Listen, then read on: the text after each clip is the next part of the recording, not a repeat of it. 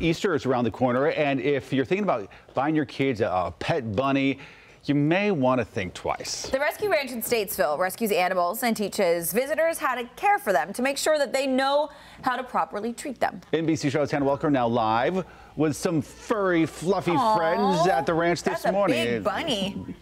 This cute. How stinking cute is this? Okay, his name fits him nicely. His name is Marshmallow. And what is his friend's name? This is Millie. They both came, you said they're bonded because they came from the same home.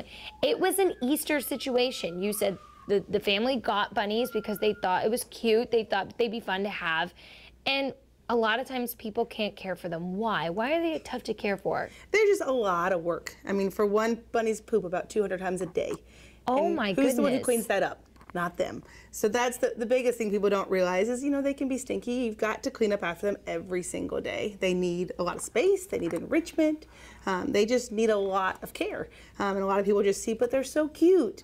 And they don't realize, well, they're going to be around for about 10 years. That's a long time to be caring for them. How much do these weigh? They're adorable. These guys are probably right around 4 pounds. 4 pounds. And what do you need to take care of them? What do they eat?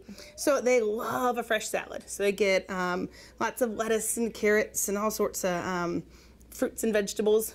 They get just bunny food, and then hay is another kind of staple they need. You can kind of see his feet are even a little bit green because he likes to stand in his hay while he's eating. And here at Rescue Ranch, you teach people how to care for them. Yeah, well, even with our summer camps, we have the kids help do some of the animal care so they can see what it takes to care for these animals.